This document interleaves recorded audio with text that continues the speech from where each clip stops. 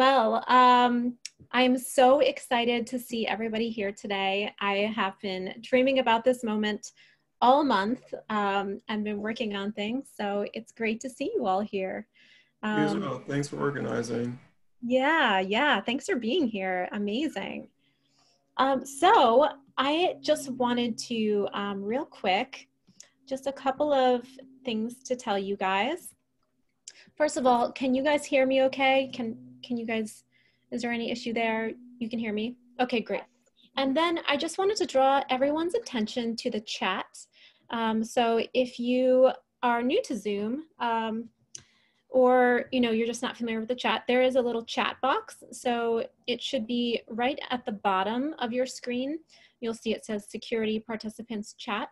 So if you click on the chat, I will be updating you guys with a couple of different links and things during the exhibition. And this is where I'm also going to invite you to post any questions. So we will try to get to all the questions, but just so that, there's a lot of people on the call and we don't want people interrupting each other since there's so many people. So I'm just asking that if you could put your question in the chat, and we will get to that as it comes up. So I'm so excited to have you guys here. So welcome officially to the new Pre-Raphaelites exhibition with Era Contemporary. So I hope you're doing very well today and enjoying the nice fall weather we've been having, at least here in the East Coast, and I'm here in Philadelphia. And I know that we have people from all over the world here on this call, and I'm curious where you are calling in from right now. So if you feel like it, you can just share in the chat where you are in the world right now. Okay, we have New York City, Chicago, Brooklyn, France, Austin, Texas, Mobile, Alabama, California, the Adirondacks, Texas, Philly, Massachusetts, New Jersey, Georgia. Oh my goodness. Shanghai. That's amazing. Shanghai. So cool. Minneapolis, Philadelphia, New Jersey, Manassas, Virginia, Michigan, Wyncote, PA, California, Switzerland, San Diego. Oh my goodness. This is so exciting. That's so amazing. Okay. So cool. So I have not gotten the chance to travel much lately, as I'm sure most of you have not. So it's like I'm virtually traveling to all these places in my mind as I say them. So cool. So, okay, so my name is Jessica Libor and I'm the curator for this exhibition, as well as an artist myself. I have a few pieces in the show, as you'll see. And I want to share a little bit with you about who the Pre-Raphaelites were. But before I do, I just wanted to kind of share the rundown of how things will go in the call, and then what you need to know about the presentation of everything. So this is an entirely virtual exhibition. So you can view the work in the virtual galleries, which I will be showing you. I'll be sharing my screen with you, so it'll be super easy. So you can view the work in the virtual galleries, as well as purchase the artwork on the Era Contemporary website. And I will be sharing my screen with you to show you the virtual viewing rooms during the exhibition. But on your own time, you can explore the virtual galleries as much as you wish. They are on the Era Contemporary website live at eracontemporary.com. So when you do, you see a piece, if you see a piece you like, you can basically click on the top right-hand corner where it says media in the virtual viewing room, and it will take you to the online shop where you can see more pictures of the artwork and purchase that piece if you wish. So most of the pieces are available for sale, although a few have already sold. Now, I do want to let you know, since it is a virtual show, the artwork ships from the artist studio, since it's a virtual exhibit, but these are very professional artists and I trust them all implicitly. So I do want to also let you know that nearly all of the pieces are on pre-sale tonight, with 10% off the purchase price you see on the website with the code pre-sale. So this pre-sale incentive actually expires at midnight tonight. So if you see something you love, don't hesitate. And if you prefer to pay another way or have any other questions, you can just email me at ericcontemporary@gmail.com. And I'm going to post those details in the chat right now, so you just have them handy. And at any point during the exhibition, you can just scroll right up there again and check it out. Let's see here if this works.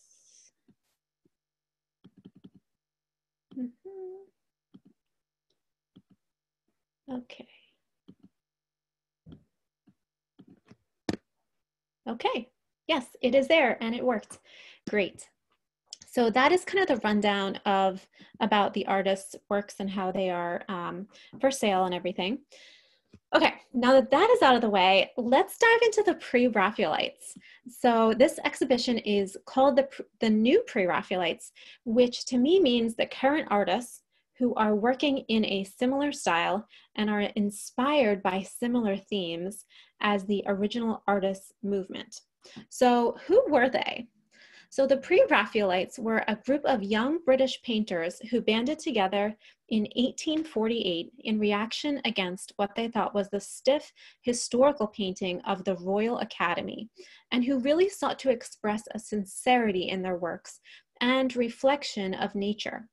Their adoption of the name Pre-Raphaelite expressed their admiration for what they saw as the direct and uncomplicated depiction of nature typical of Italian painting before the time of Raphael, which is hence the name Pre-Raphaelites. Although the Pre-Raphaelites' active life as a brotherhood lasted about 5 years formally, its influence on painting and ultimately on the decorative arts was really lasting. The style of the Pre-Raphaelites became known for painting from direct observation of nature and a bohemian and unique costuming of models, and also an earnest and sincere hyper-realistic paintings and a sense of romanticism and mystical storytelling. So the Pre-Raphaelite Brotherhood was originally formed by 3 Royal Academy students, Dante Gabriel Rossetti, William Holman Hunt, and John Everett Millais. At the time they created the Brotherhood, all were under 25 years of age. Many other artists joined them in their quest to create natural, sincere artwork and an admiration of beauty in all its forms.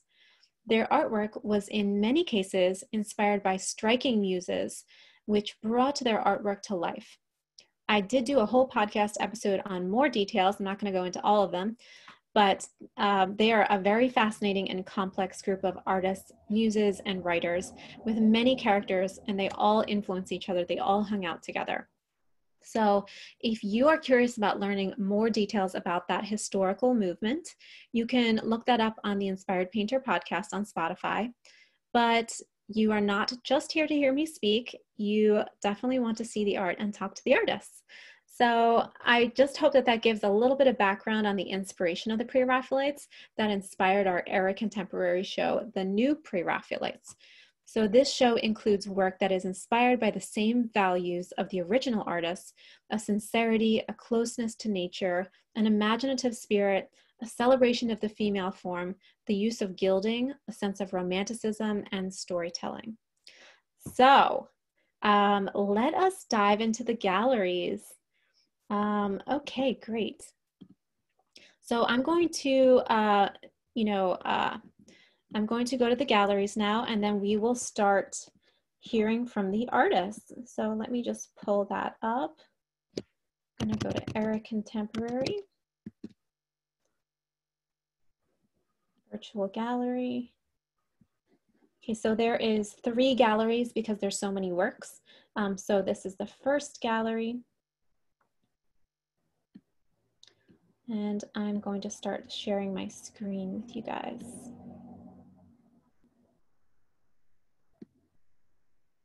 Here we go.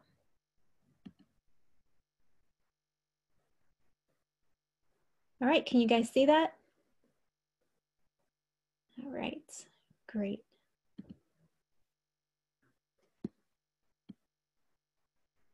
So that's just loading.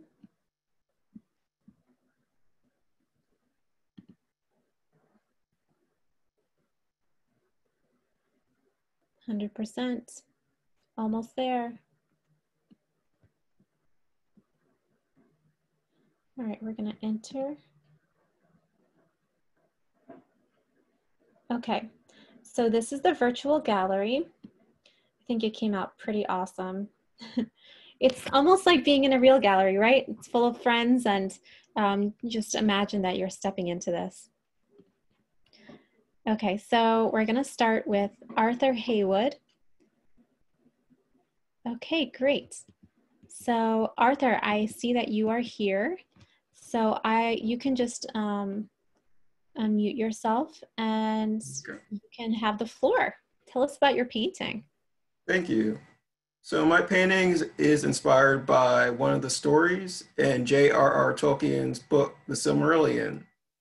And in this book, the evil Morgoth and the evil spider Ungoliant destroy the light from the trees of Valinor.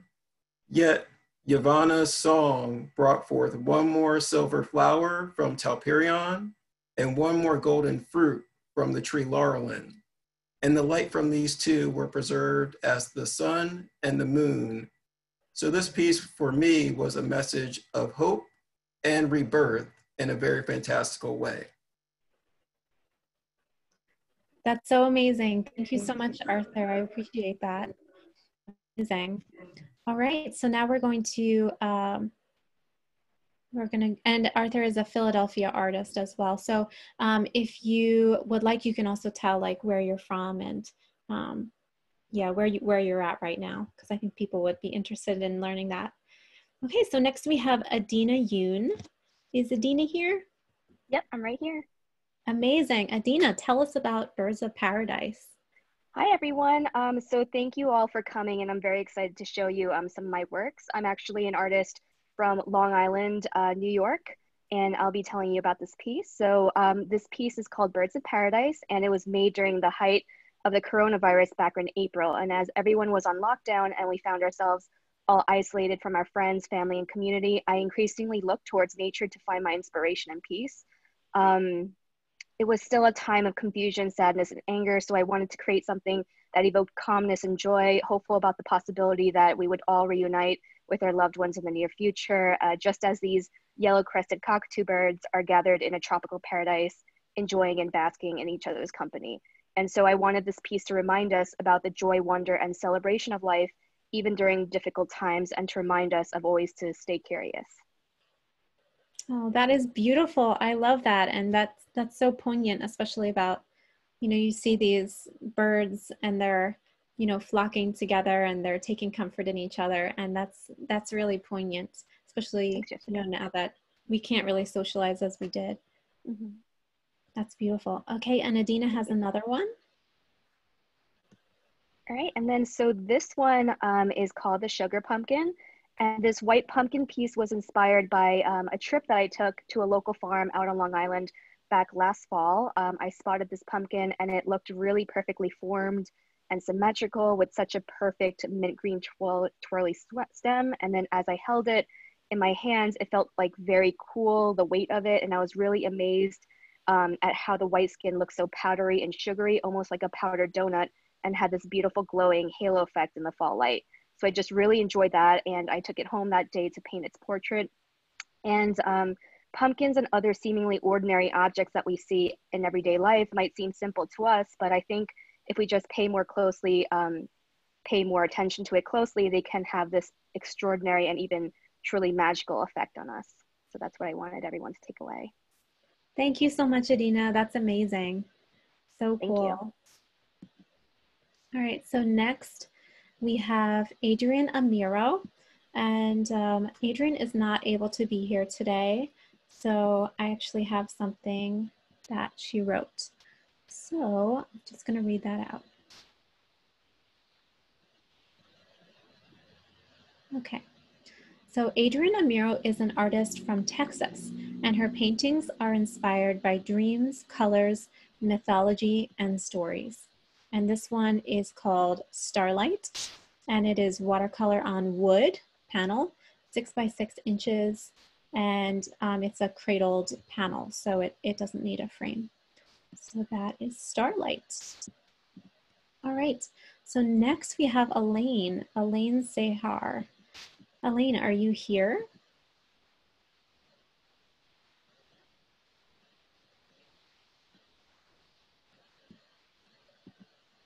Pretty sure she's here. Let's just see here. Elaine, are you here? Yes, I am. Oh, yay. Oh, amazing, amazing. I just unmuted myself, which helps. Okay. Yes. So very excited to be here. I have 3 paintings in the show, and I have been a Pre-Raphaelite lover for close to 20 years. I actually went to the Red House in my last trip to England and spent an entire day there, which is a house that was built by William Morris where they used to gather quite frequently. This first painting that you see in front of you is called Nature's Dialogue, and it is a watercolor painting. And this was actually, the photo shoot was done at Morris Arboretum. So for those of you who live in the Philadelphia area, most of you are probably familiar where that is. And this was in tribute to the Pre-Raphaelites and their love for nature and kimonos. So I just, that's really all I wanted to say about that one, Jessica, if we want to move on to the next painting. All right. This painting is called The Museum Visitor. And this was a little bit of a daydream in the respect of people used to get, it was very dressed up to go to art receptions and to see different paintings in museums. And this was just my take on an African-American woman being in a beautiful Victorian dress and being at a reception such as this, because unlikely that this would have really been the case at that given time. So this is a tribute, again, to the flavor of the Pre-Raphaelites, but my vision of how I would have wanted it to be for all people. Amazing. Thank you, Elaine. And then we have our last one. Yeah. And then this painting is titled Lily. As most of you probably know, the Pre-Raphaelites loved redheads. They called them stunners, and many, many of their models were redheads. So this is my tribute to that aspect of the Pre-Raphaelites. She actually does have this color hair, and she is one of my main models, and she's gorgeous. And this was a tribute to that. So that's it, Jessica. Okay, thank you so much, Elaine. I appreciate it. And these are all watercolor and paper. Yes. All right. So on to the next. So then we have Ana Sanchez. And forgive me if I pronounce any of your names wrong. Yes, you can just, correct me. Okay, so this is by Ana. Ana, are you here? Yeah, here I am. Hey, amazing. Hi. So I'm Ana Sanchez. I live in LA right now, but I grew up in Colombia in South America. So this piece, The Mother, is a 9x12 oil on linen painting done in 2018 as part of my female icon series. My inspiration came from the ancient archetype of the maiden, mother, and crone, also known as the triple goddess. And each one of these represent a stage in our lives and a cycle of the year. Therefore, now for this piece, The Mother, she is the full moon. She is the creativity, maturity. She's a creator and an artist and an educator. So my model is actually my painting mentor, which is who I saw as a model, like in my creative journey. So, and I wanted to kind of have my own little personal icon for a female artist. And I hope she gives everyone like peace and support in their own creative journeys. Amazing. Thank you so much, Anna. Appreciate that. All right, so next we have Benjamin Schambach. Benjamin, are you here? I am here. Amazing. So, well, I'm Ben Schambach, and I'm in Mobile, Alabama. And this painting is oil painting on copper. And it came from, I took a a group of students to Italy for a study abroad trip because I'm a college professor. And we stayed in a city in Italy called Orvieto, and it's this like magical sort of hilltop city.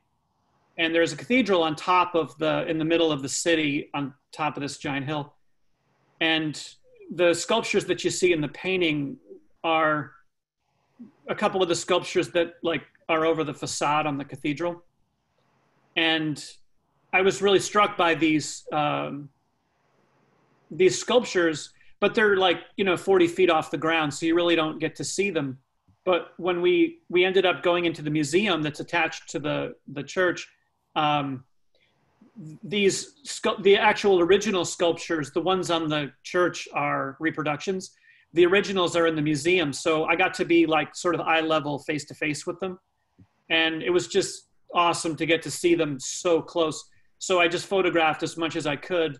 And when I got home, the lilies in the picture, the flowers, I grow those at my house. So I wanted to take these figures that I was kind of struck by and get to play with the patina, and you see all the different types of patinas that are all over the place, and combine them with this sort of field of lilies that would never happen, but it's all part of the Pre-Raphaelite kind of figure in landscape, scenario that they loved so much. So yeah, amazing. And it kind of brings them to life too. It looks like they're like walking through this field. Right. Yeah, very cool. Thank you so much for sharing. I've been to that hilltop city too. It is. Yeah, it's awesome. Yeah, it's really magical. It feels unreal like when you're there. So that's so cool you were able to be there. Thank you for sharing. Thank you. Okay. So next we have Akane, and you can correct me if I'm saying that wrong. But I think I saw you here. Yes, it's here. Hi, my name is Akane Ogura. I'm from Japan. I'm currently based in New York City. So my painting right here called Petals, I did this painting in 2018, and it was inspired by the nurturing power of flowers. So I'm always amazed by how flowers nourish us both physically and psychologically.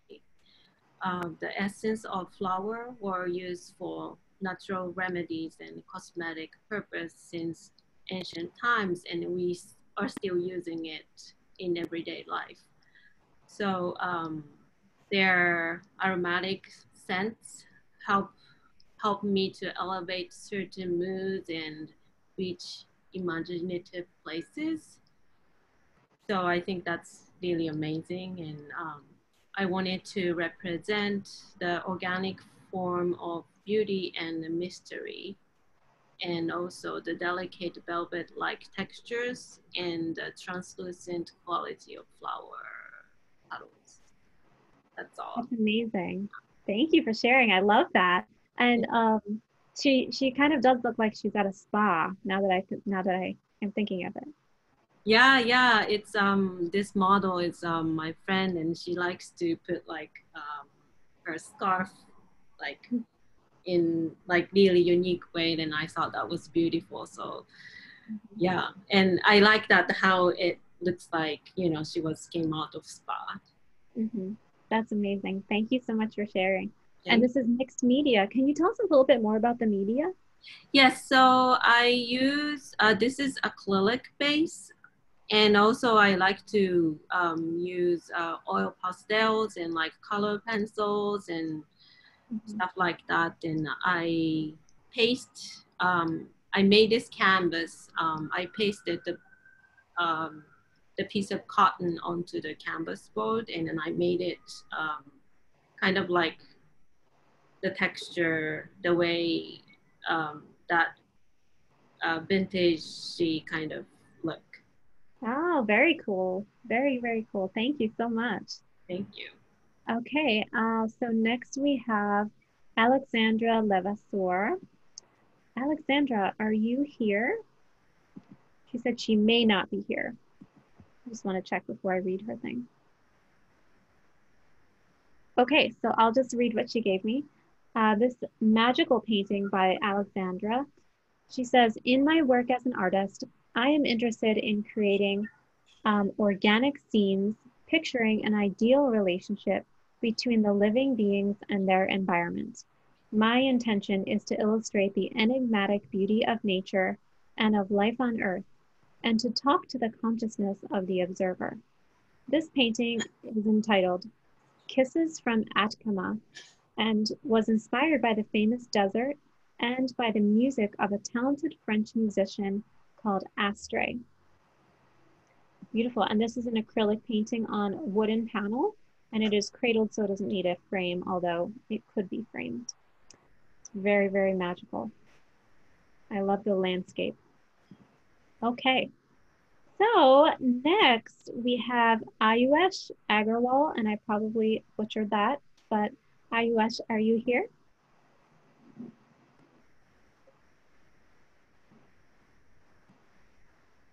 Okay, he said that he may not be here. So I'm just going to read what he said. Okay. These pieces are part of a new series, Black and Red, which seeks to address the relationship between the human nature and the sublime. Symbolically, red is the color associated with passion, energy, courage, love, and black with power, fear, mystery, and the void. And it has various connotations depending on the culture and tradition. The meaning of the work relates at the bottom, the human experience of fire and darkness, the burning energy of human desires. Our desire is but a fire lighting up the vast darkness around us. So this drawing is called Precipice, and it emerged from life drawing with a model. But he says, I wanted to push it beyond just an observational study, so I started inventing the background, the dress the model was wearing, to convey the idea of a pivotal moment in one's life. I was inspired by the portrait of Juan de Pareja by Velázquez. And that is Precipice. And you can really see the amazing details if you go onto our website. You can't really see how amazing this portrait is, but if you go onto the website, there's some detail shots. And then this second one by Ayush is also an incredible painting. And I definitely invite you to take a look at this one on the website as well. But this one is called The Red Bench. And he says, this was inspired by Rothko and how the flat, vibrant colors express the energy that I was looking for in my work. And I wanted to find a balance between academicism and abstraction. So that is The Red Bench. And this is an oil painting. Wonderful. So next we have Caro. Caro, are you here? I am here. Yay, take it away. Hello everyone, I'm Caro. I am a craft artist based in New York, and I work in the mediums of embroidery and metals. So this is Doin. Doin comprises 240 hours of labor. It is hand embroidered on organza and then sewn into a double nested brass frame that I fabricated and pierced. So the inspiration for Doin was born from a solo bike trip I did across the Netherlands. The heather, the dunes, the blur of green as the light washes over you, and the pace of the bike alters your perception. So I wanted to depict the details amid the blur. And I've done that with thousands of French knots, with beads, tubes, sequins, and thread. Amazing, thank you. And I love hearing the inspiration behind it. That really gives it more context. And this also looks really, really pretty when it's installed and you can see the light around it. So there's a lot more pictures on the website of how this looks installed so you can see it. But I invite you to take a look at that as well. Thank you so much, Carol. Thank you. Okay, so next we have Cornelius Collins. I know he said he might not be able to make it, but Just wanted to check. Cornelius, are you here? I'm here. Yes. I made it. How are you? Good, good, thank you. Good, thank you. Thanks for Good. the whole event. This is great. All right, so well, my name is Cornelius Collins, and I'm an oil painter from southern New Hampshire. And this is a painting that I actually did of my wife. And when I was kind of composing this piece, I was really into some of the Italian Venetian painters, specifically Giovanni Bellini, and looking a lot of his kind of Madonna and Child compositions. So it's a combination of painting from life, a lot of my imagination, and some photo reference, and I kind of use everything to kind of stitch the image together. And since everybody asks, I'll just say that object in the lower right-hand corner is actually one of my wife's art pieces. She's a ceramic artist, and she did this series called Stroking Eggs. So, because everyone's always wondering what that is. And that's it for this piece. Amazing. I love it. It feels very pre-Raphaelite because of, well, I mean, she has red hair, so we have that. And I know, then, yeah. and then she's outside, and it's kind of like, I don't know, I love it. I think it's very pre-Raphaelite looking. So then we have our second one for Cornelia. Yes, this is a friend of ours. And I was really kind of wanted to challenge myself with trying an oval format for a painting, which I've never done, because I wanted to see how those parameters would really affect my decision making while just composing the picture. And I also really wanted to try something a bit more formal and elegant, a little bit kind of leaning towards some of those 18th century French portrait painters. So, and again, it's the same thing where a lot of this was, she was there, I kind of set some things up, like that kind of green scarf I set up after I got a little mannequin to kind of do, and various things. But yeah, that's about it for this one too. Amazing. I love the little flower you have that she's holding as well. Oh, thank you. Yeah, that was one of those last, I came at the very end of the process there, and I just had a couple different flowers I was trying to figure out which one I wanted her to have, and I just kind of stumbled upon that one, and I really liked the colors and the scale of it, so it ended up working out. Amazing. Thank you. Thank you. Okay, so next we have David Troncoso, and David has 3 pieces in the show. And I want to show you the pieces first. David is not able to be here, but he does have a video for us to play. So we are going to play a little video.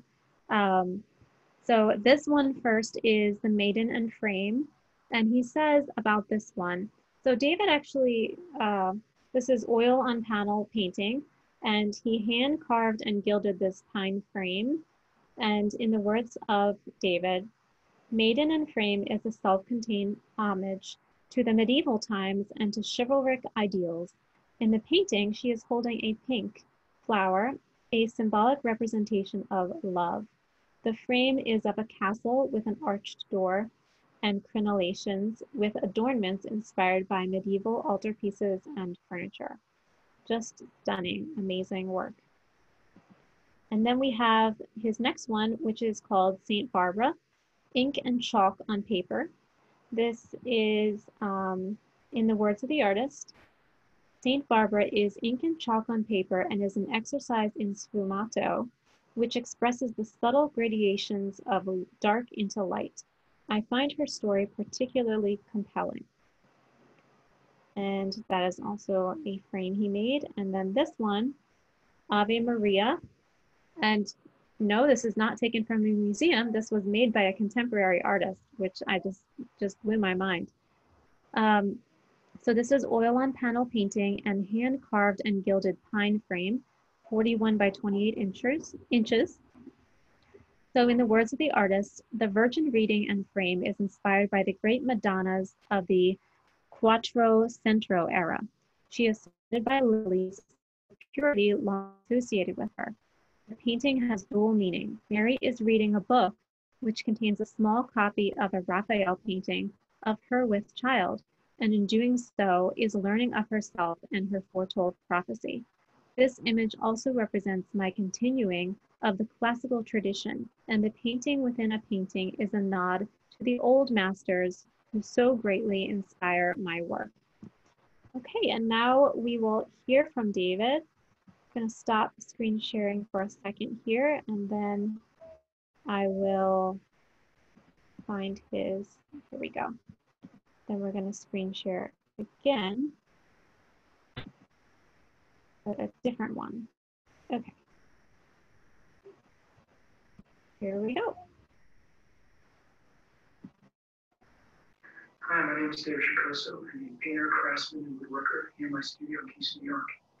I'm really excited to be part of the new Pre-Raphaelite exhibition hosted by Art Contemporary and be associated with all these other talented artists. The Pre-Raps, especially the work of Edward Burne-Jones and Lynn Lawrence, have greatly inspired the artwork I make today. Their interest in history, craft, and beauty has played a huge part in the way I look at artwork and make my art. This painting, the version reading, is one of 3 paintings I have on the online exhibition. This painting and frame harkens back to the early Renaissance, which inspired Pre-Raphaelite's work.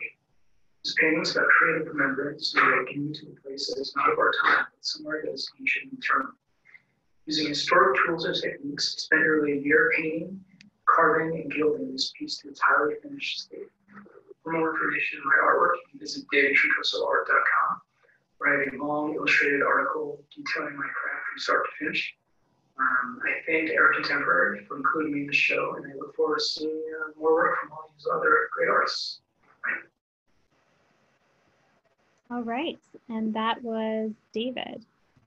So I'm going to stop sharing here. All right.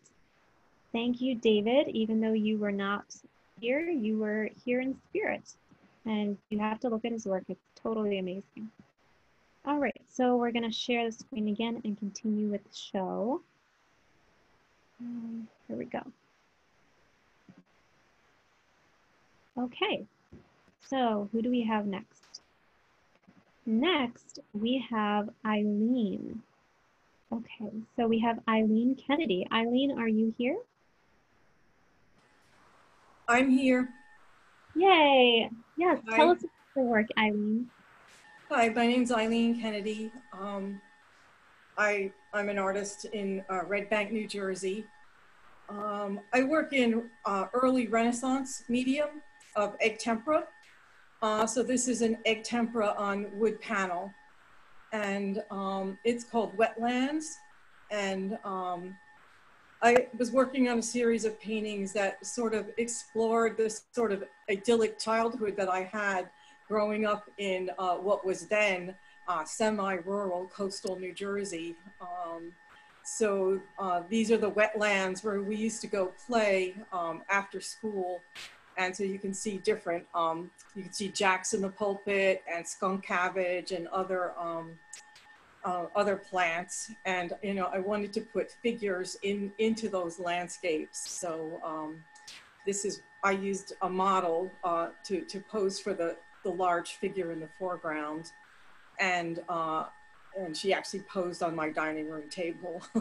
And then I just composed the entire scene pretty much out of my head. So, so this is an 18 by 24 piece. And she has red hair, so. There you go, amazing. And that is her hair, so I love to paint her, so. Yeah, amazing, thank you. I love it. I love the details on the cabbages. They look 3-dimensional. Very cool. Okay, so tell us about this one. And this piece is called Circus Summer. It's unfortunate we've lost a lot of the detail in this image, but when I was a child growing up, there was a farm across the street, a field across the street from my house, and the circus would come every summer and set up in the field. And you could see way in the background there, the circus tent. I actually took took out of my mom's photo album. She had taken photos of it. This was back in the 60s. And then after the circus left, they would only be in town for about 3 days. My sisters and I would all play circus in the backyard. So that's that's the story. And it's the same model as in the other piece. And the children I just pretty much fabricated, so. Okay, amazing. They look very acrobatic. Yes, and so I just wanted to draw everyone's attention to up here, up at the top right, where it says media next to Circus Summer. Media is the thing that you click on the website, not on Zoom, but you know, if you go to this separately on the website, you click media and it'll take you directly to that piece. And it has more detail shots and that have a little bit more detail. So this program that I'm using does an amazing job of a virtual space, but you do lose some of the detail. So I invite everyone to look at the detail. Thank you so much, Eileen. Thank you. Thank you for this opportunity. Yeah. Okay, so next we have Eric Popel. Now this is an amazing piece. I mean, it's just humongous. So Eric is not able to be with us today, but he's here in spirit. So this is called Tuckerman Ravine, and this is a brand new piece for Eric.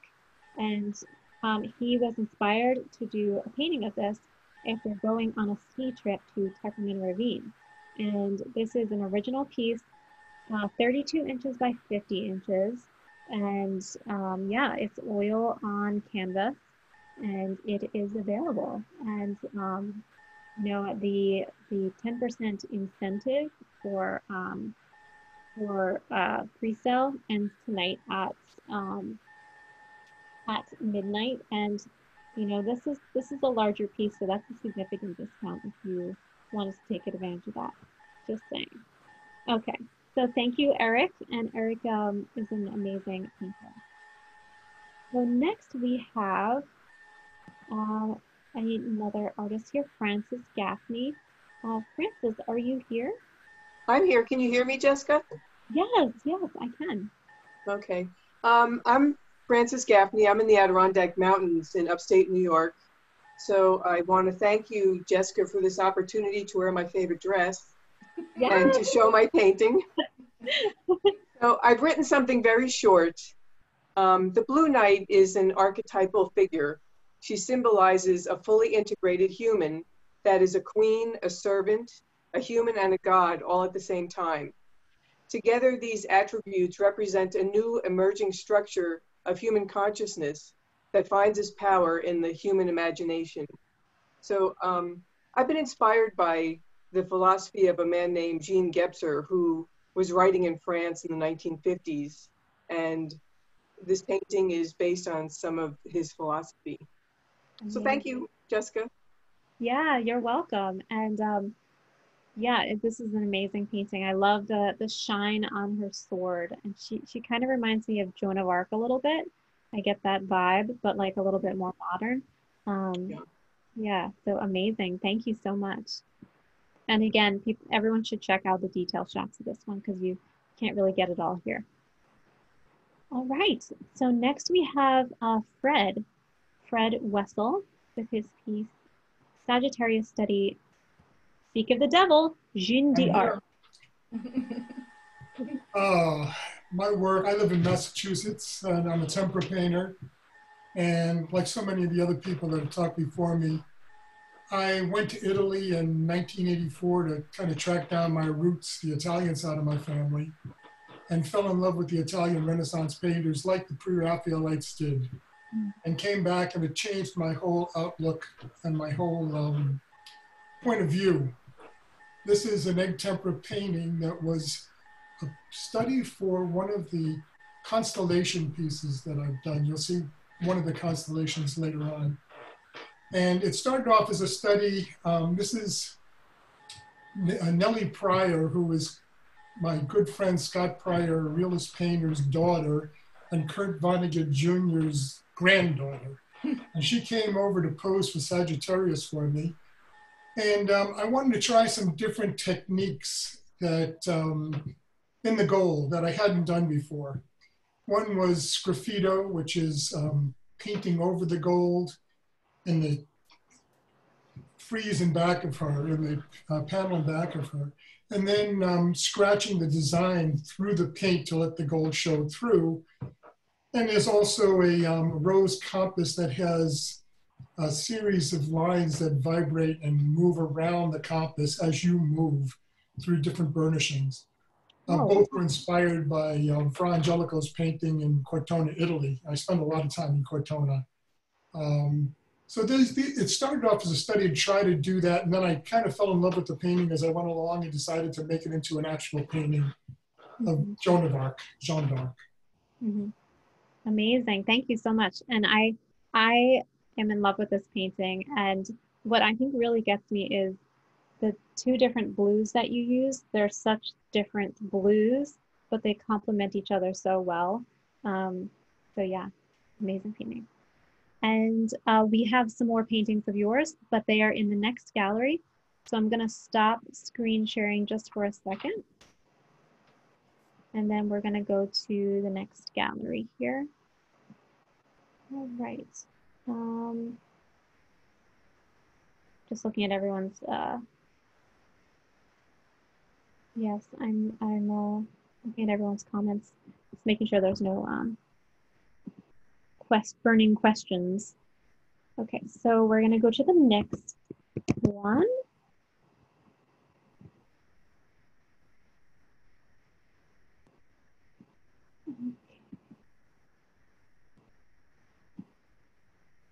Right, so part 2, and I'm going to screen share again here. Here we go.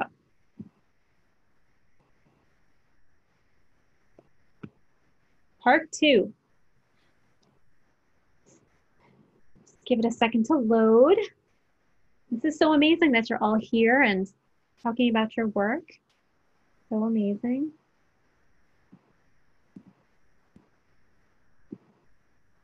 All right. Okay, so next we have another one by Fred. So Fred, why don't you tell us about this one?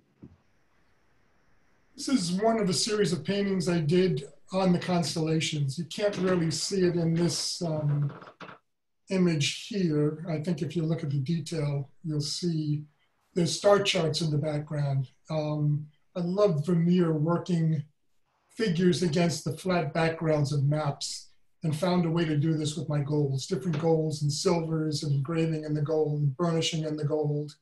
And I did a whole series of constellations where my models are holding reference objects that refer back to the constellation that is engraved and tooled in the sky and back of them.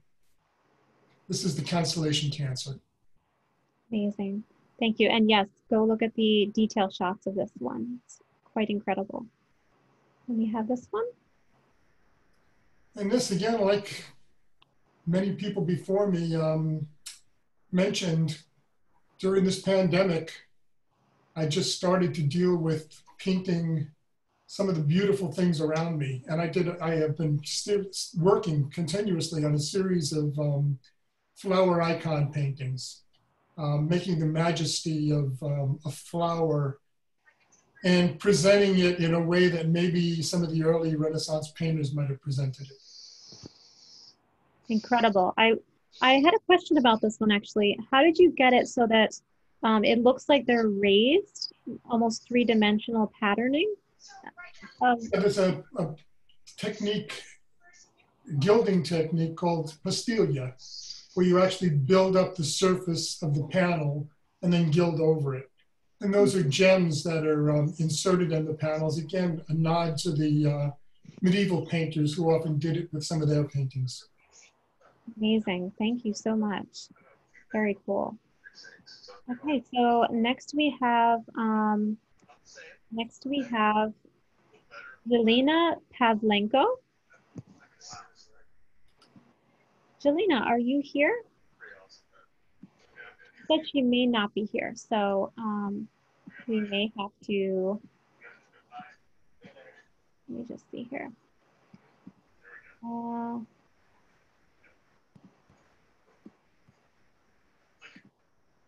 Okay, so yes, we're going to share the screen again. And I actually have something to read for her. Her paintings are also quite amazing. So let's do this one right here. This one's called The Pink Scarf. Okay, so Jolena says, one day I got the great idea to paint a little landscape park in its secret life. Though the park is man-made, I felt it became a part of Earth's beauty. I pictured a light haze, sunny light flowing through the trees, and a young maiden that is strolling and dreaming about love. A pink scarf on her shoulder is to symbolize her hope of love. A girl passes by, looks like she swims in the dew, and very possibly she will become a beautiful statue in the park. And this is oil on canvas 16 by 20. And then we have another one here by Jolena. Very beautiful. This one's called A Lily's Guard. I imagined a garden with patio where a caring gardener cares for the flowers. A lily is a very beautiful flower and has many meanings in perception of flowers in Western culture. Even you may say that some meanings are contradictory. At the same time, symbols of the lily carry the meaning of life and death, virginity and fertility, the virtues of a man and a woman, modesty and luxury. In one word, the lily is a symbol of perfection. The words of William Shakespeare in his play King John make a hint that there is no need to perfect a thing that does not need that action. To gild the gold of the highest standard and to color a lily is a waste of time and a funny excess of efforts. Certainly, someone has to guard such wealth. So I drew a small guardian who is always on duty. And I just thought that was so cute. And if you look at the detail shots of this, the rabbit's fur is, it just looks so soft. It's amazing. And then we have a third one by Jolena, Pink Roses. So when I lived in New York, I often passed time in Central Park. I was subdued by the bas-relief sculptures that I found in the park.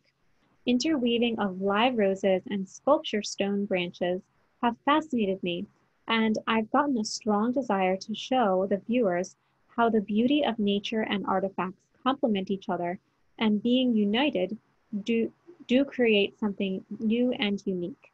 The landscape in the background of my work is to call the spectator to start a journey and find that wonderful corner of the earth. And I think that this is an amazing painting. So three-dimensional, really feels like you're there. And so next we have Hannah Magdal.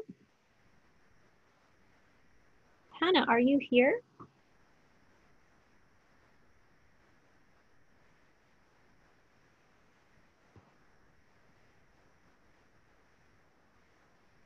Okay, I'm just gonna check the chat. Let's see here.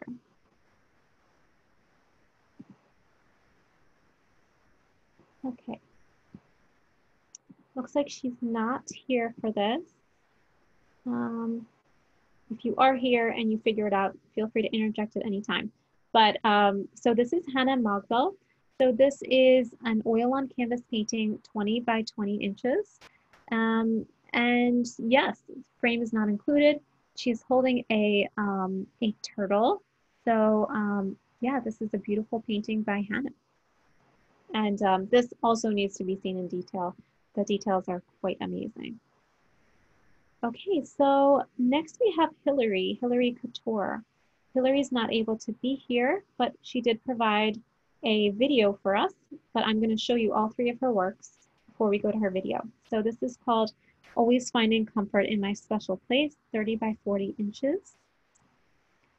And then this one here is, she actually did a picture of me. I was so flattered and that was so special. She slowly appears from the misty forest, watercolor on paper.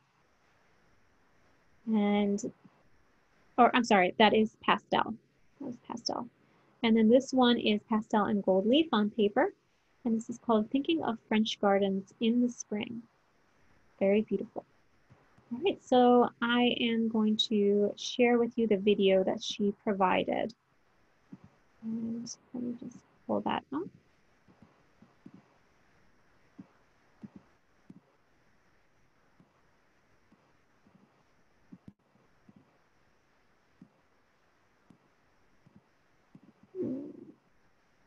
Let's see here.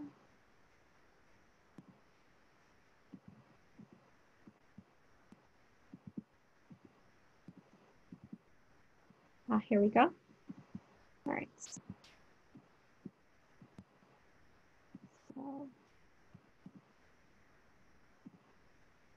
here is Hillary. Can you guys all see Hillary? Okay, great. To share my work with you for this fabulous show. This first piece is an oil painting, and it's 40 by 30. It's a gallery wrapped canvas that has the image wrapped around the sides and the top and the bottom. So when you look at it, it has a 3D appearance, and it's all part of the image. It's an interesting painting because it started out as another painting.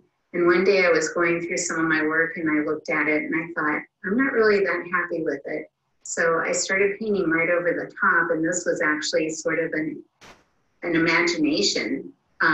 So I was trying to express the feeling of contre-jour light, and also wanted my bravura to be strong and have a lot of texture. So there's thick and thin paint, and it has the feeling of being depicted in the golden hour of light, with the light behind her and some dappled light coming through the tree.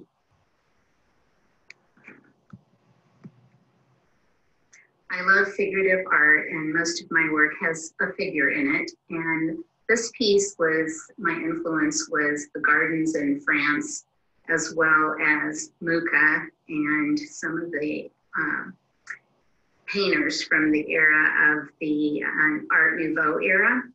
And this model was actually painted from my backyard. And my husband and I took a trip to France right before COVID-19. And so we were driving through the countryside, and I saw a lot of beautiful gardens. And so that was the inspiration for this piece. This is a pastel on paper, and it also has gold leaf in it as well. So it's a mixed media piece. This final piece expresses my romantic sensibility to art. And this is also a pastel. And all of you that know Jessica probably can recognize her in this piece. It's a pastel on paper. It's 25 by 18. And this was a made up imagery of the background, but from a picture of Jessica at one of her art openings. I just love the way she dresses in the vintage clothing. And I feel that the way that I depicted the tulle on the dress was pretty strong in this piece, and also giving it that misty forest quality that has that romantic feeling to it. All right, and that was Hillary. Thank you so much, Hillary. Yeah, when she showed me that, I was so amazed and flattered, and yeah, I love it. I think it's great. Okay, great.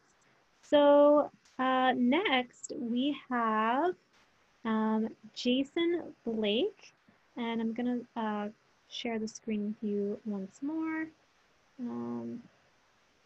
Jason, are you here?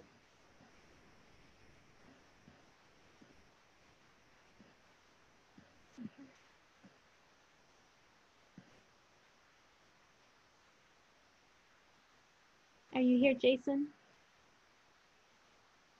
All right, well, Jason is a Philadelphia artist. He is a very talented photographer, and he takes a lot of his inspiration from traditional paintings. So his photography often looks like paintings, and this one is called Kiss of a Summer Afternoon. And I just really want to include this one because I thought the composition was very unusual. I love the way that she's kind of draped over the rock, and I just thought it fit so well into the Pre-Raphaelite aesthetic. And this is a photographic archival inkjet print. This is an edition of 5, so it's hand signed by the artist.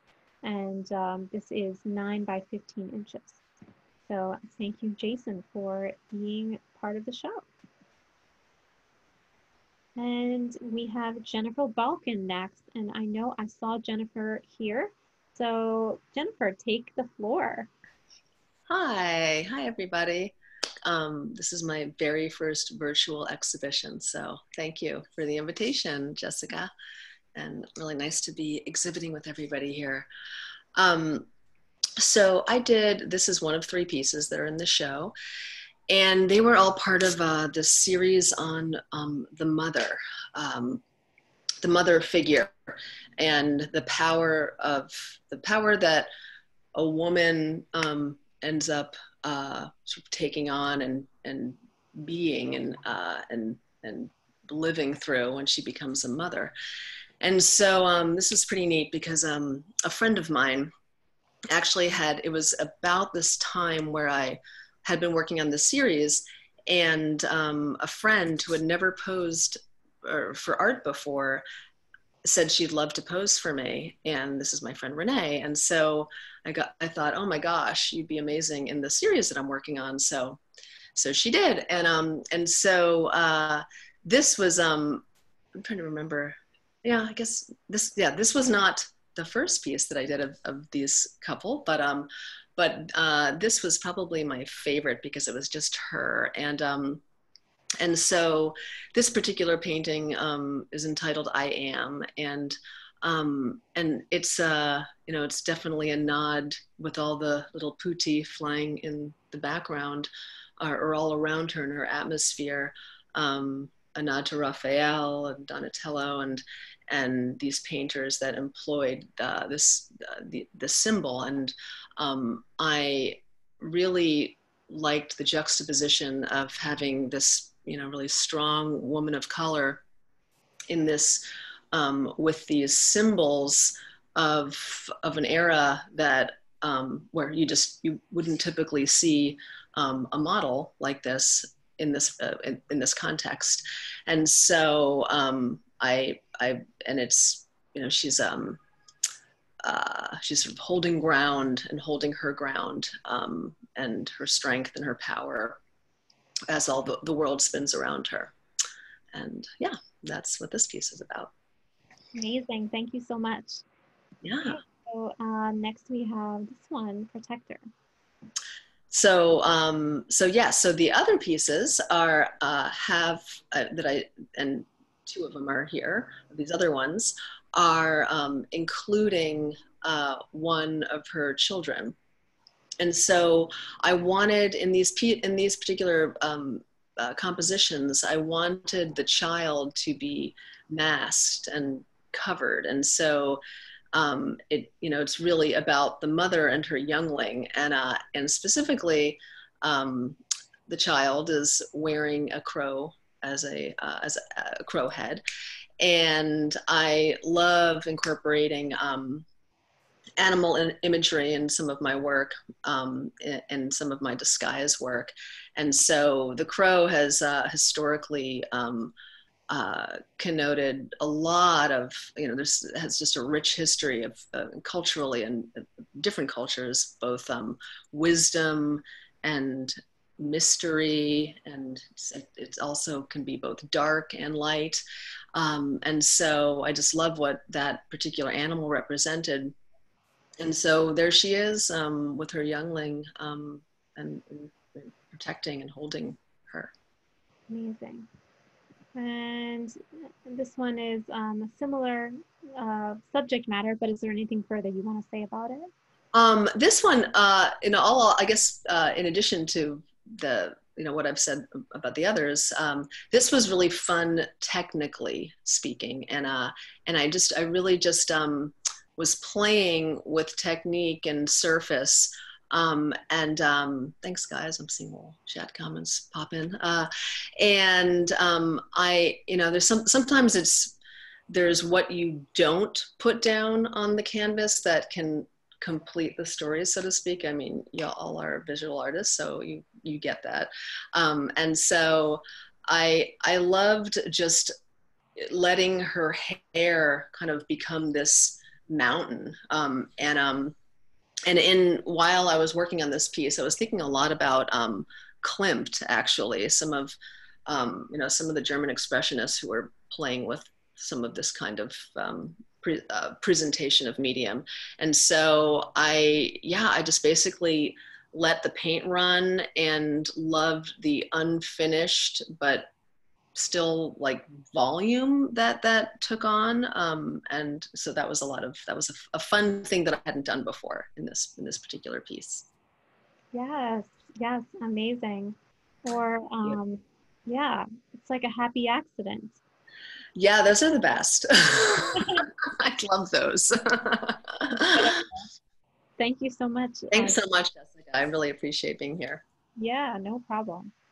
All right, so next we have Jenny Brown, and Jenny was not able to be here, but she did give me something to read for you. So she has 3 pieces. I'll show you them all first.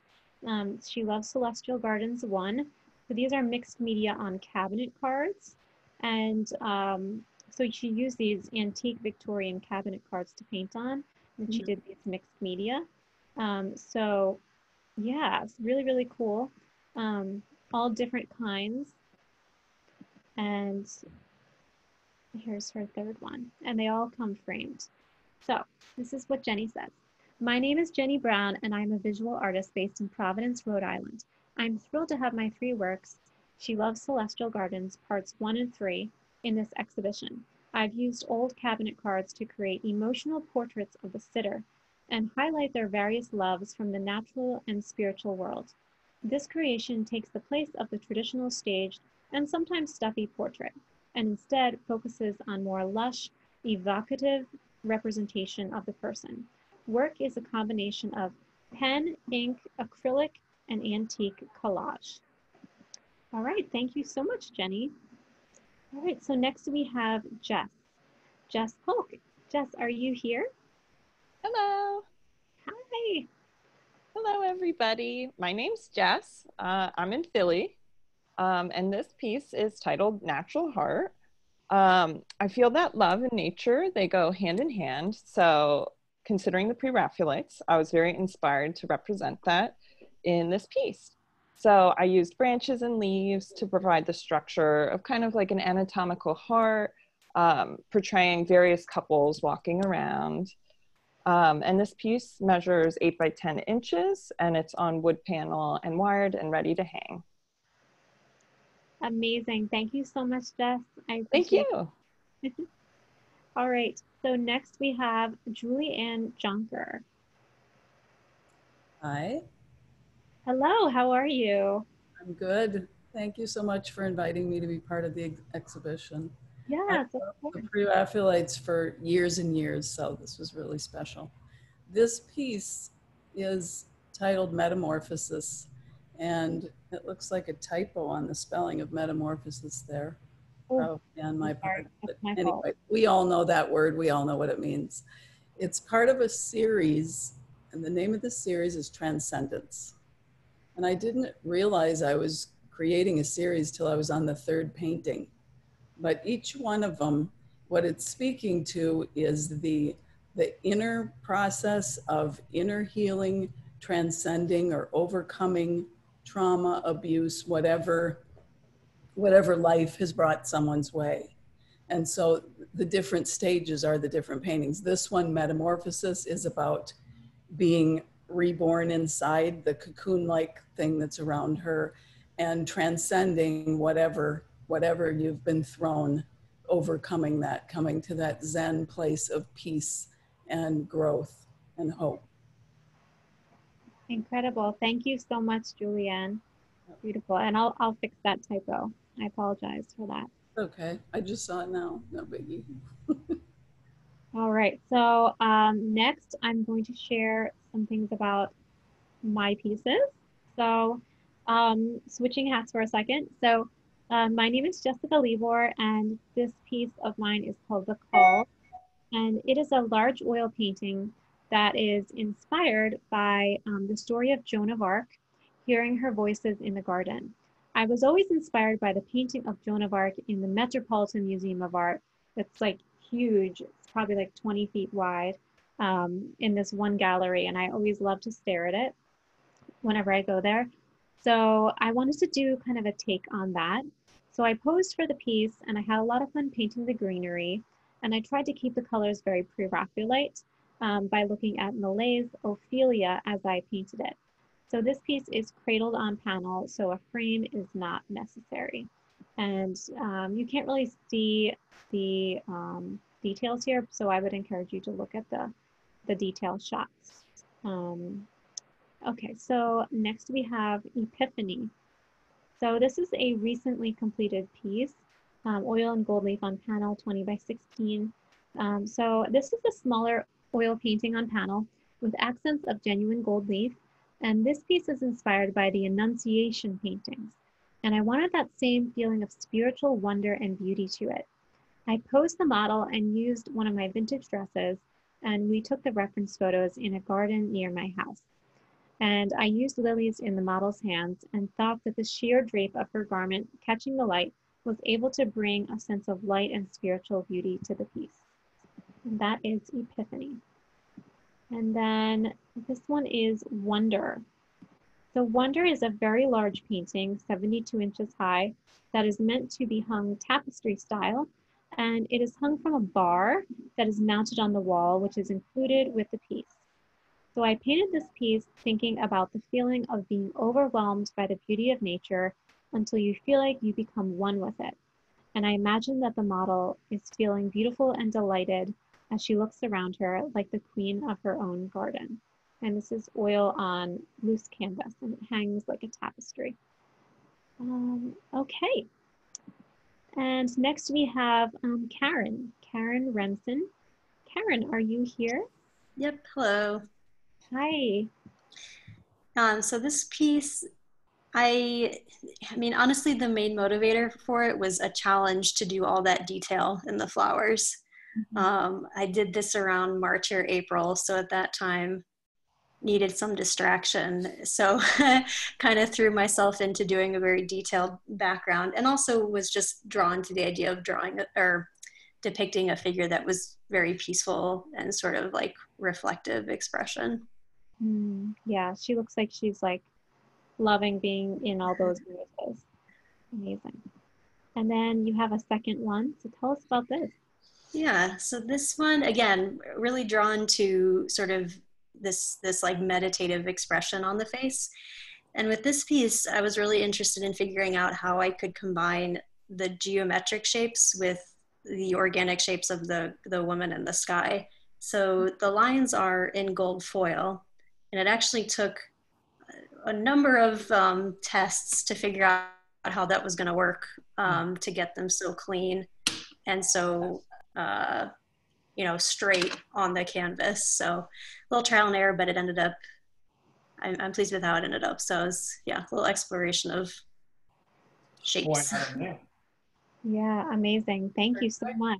Artist's choice. I have this curious.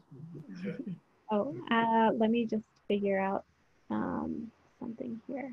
Okay, so we're gonna go to the other artist in a second. Okay, so let's go back here. All right, so next we have Kathleen Carr. All right, Kathleen, are you here? Yes, hi, I'm here. Can you Hi. hear me? Yes. Hi, I'm Kathleen. Thanks, Jessica. I'm delighted to be part of this show because my work has always been inspired by the Pre-Raphaelites. I'm an artist working just outside of Washington, D.C. in Maryland, so for geographic reasons, that's where I am. And I wrote a few things just to try to keep on track. So for this painting, it's called In the Elysian Fields. It's oil and wood panel. My work in this piece in particular is directly inspired by the Pre-Raphaelites, and here especially with John Everett Millet's painting of Ophelia. My style is informed by the Pre-Raphaelites in its aesthetic, subject matter, and use of symbolism. So like the Pre-Raphaelites, I've depicted a mythological character here. This is Venus. She's the embodiment of beauty and the personification of it. So this painting is about the need for beauty in the modern world, and one that perhaps the world sometimes places too much emphasis on it, utilitarianism, and it forgets the need for beauty. You know, the human spirit has a need for beauty. And beauty has this ability to console and to heal. So I was trying to bring that out in this painting as a narrative. So here we have beauty reclining in a field of chamomile flowers, which are known for their healing properties and natural beauty. Her gaze is contemplative and introspective, perhaps even melancholic, and one wonders if she feels maybe forgotten. In front of her, you'll see is a black swallowtail butterfly. Black may suggest mourning, but the butterfly is always a sign of renewal and something I believe beauty helps foster. So my hope was to create an evocative reminder that we all need beauty, and its role is far more than just decorative and ornamental. So that's what that's what I was trying to do with this piece. Amazing, incredible. I love this piece. Thank you. It's just amazing, and I encourage you all to look at the detail shots. And thanks. I saw it was on the flyer, and I was so pleased. Thank you for that. Oh, you're welcome. Of course. So for this painting, this was more of a straight portrait. And I wrote up a little bit for this too, just to keep my thoughts straight, because sometimes I just start rambling when I'm talking, so forgive me. So this painting is called Kira with a Pearl Earring. It references the Pre-Raphaelites in aesthetic, but it's more of a portrait that is employing rich patterns and lifelike detail that helps communicate something about the sitter.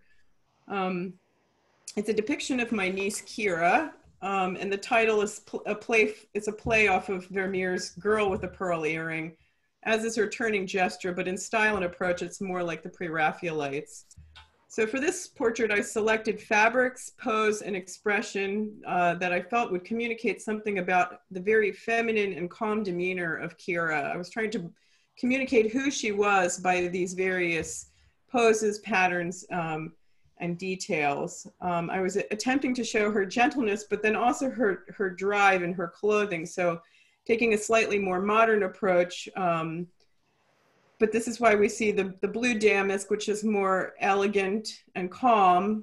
And then it's countered by the riot of the red and the off-shoulder top, which is a nod to Kira's spunk, drive, and sense of humor, and more of a modern girl of today. So that was my intention with this painting. Amazing. Thank you so much for sharing. Thank you, Jessica. All right, so next we have Catherine. Catherine, are you here? Hi, yeah, I'm here.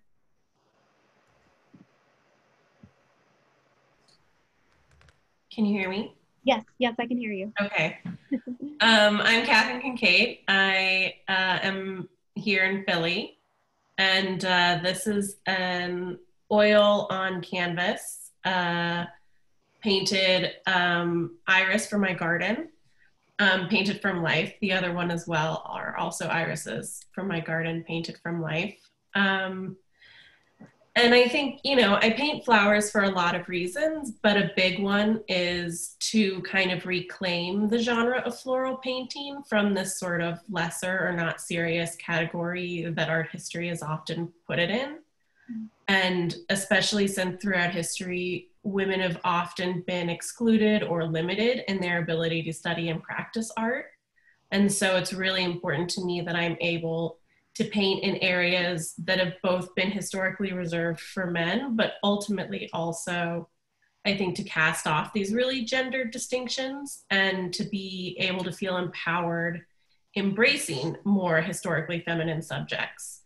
And I love that I can take the artistic skills and techniques that were developed at a time in history when I would have been restricted from learning them and sort of reappropriate those skills into what is historically a feminine space, my home or my garden, in order to paint something that I find really inspiring. Amazing. Thank you so much. Mm-hmm. Yes. And in particular, this one, if you look at the detail shots, the petals look so velvety. You can really almost feel like you're touching them. And I love the juxtaposition of the unfinished work. Kind of reminds you that it's a painting, and it looks very three-dimensional with the other one so finished. Thank you. Yeah. Yeah. And then, is there anything further you want to say about this one? Just, there is something really beautiful about being able to go out and to your yard, especially at springtime, which is when all the irises come up, and just take a flower and put it in a vase and start painting. It feels very like of the moment, which is a really nice way to work. Amazing. Thank you so much, Catherine. And I Thank didn't know you. you were in Philly. I'm also in Philly, so yeah, perfect. Yeah, so cool. Philly girls. Yeah. Okay, so next, thank you so much. Next we have Kelly Morgan. Hi, I'm here. Hey Kelly, tell us about your work. So I've noticed it's been sort of a theme in some of the artists. I too studied in Italy when I was studying abroad, and I absolutely fell in love with jewelry making while I was there. And I ended up staying and training with a master goldsmith for over a year, which is how I learned a lot of my techniques.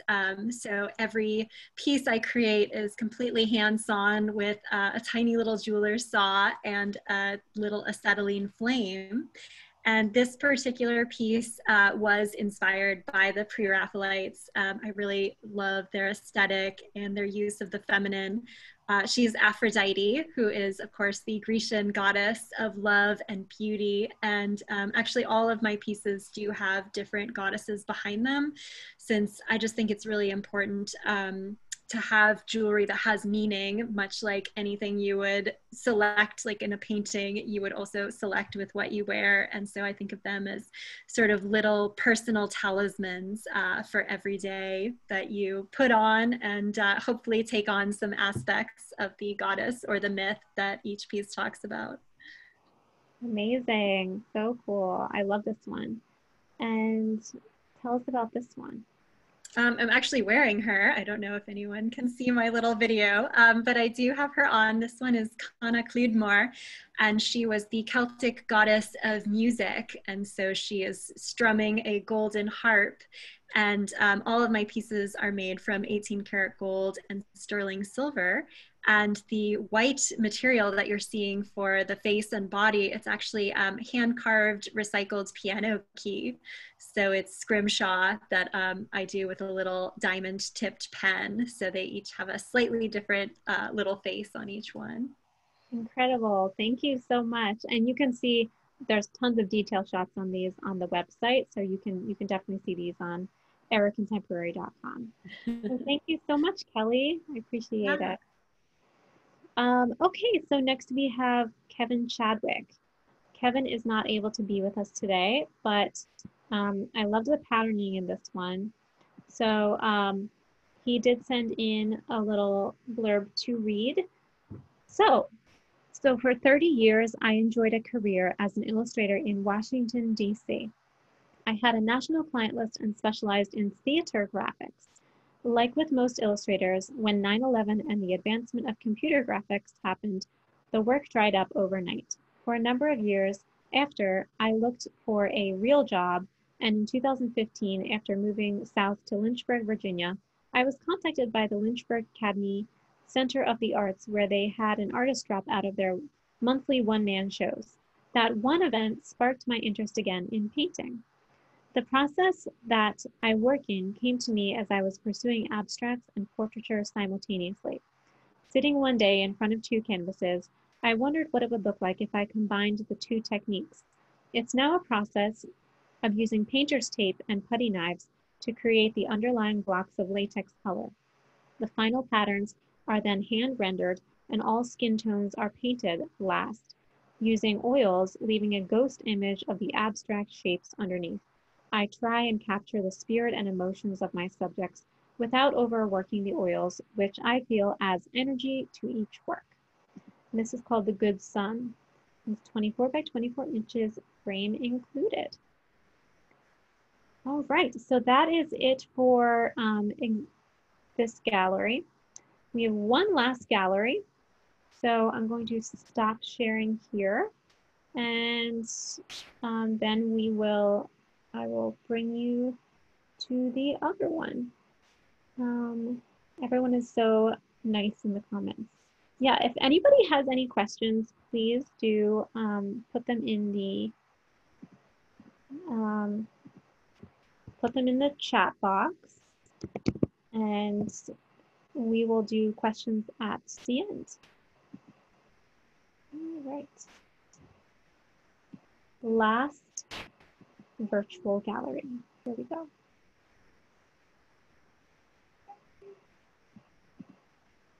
I'm going to share the screen.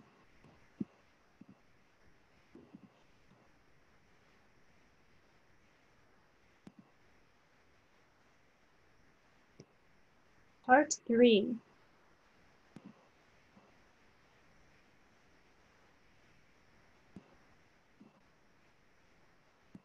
Okay, so in this next show, we're going to start off with Lauren Woods. So Lauren, you can get ready. Hello. Hey Lauren, how are you? Good. Okay, I loved this piece. So I'm going to start out with this one. It's called Prince Charming. So tell us about this. Hi everybody, I'm Lauren Woods and I'm an artist and professor based in Auburn, Alabama. You can't tell my accent. My work explores themes of myth, gender, and sentimentality.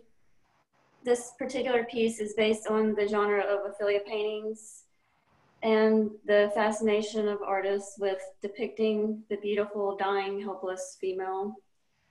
So by substituting the character of Ophelia with Prince Charming, I'm playing with the narrative and questioning expectations of the masculine and feminine. Love it. Amazing. Incredible. And this one is oil on panel. So thank you, Lauren. All right, so next we have Lucas. Lucas, are you here?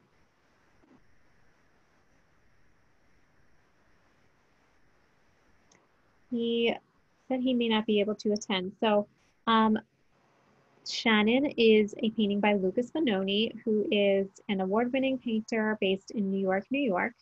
And she was a model for him. And I know that he created this thinking of the paintings that he was seeing in the museums and wanted to juxtapose something with a more abstracted background with a very hyper-realistic French academic realist portraiture in the front. So it creates this really interesting dynamic, foreground and background, but also, you know, kind of more modern day aesthetic with something of the past. So, and this really does deserve a higher resolution image. So I would encourage you all to look at the high res image of this because the details in the face are quite astounding. So this is Shannon by Lucas Bononi.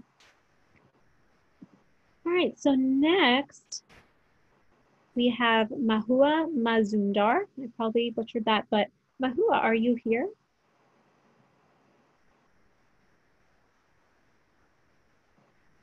Okay, well, Mahua's painting is called Venetian Red.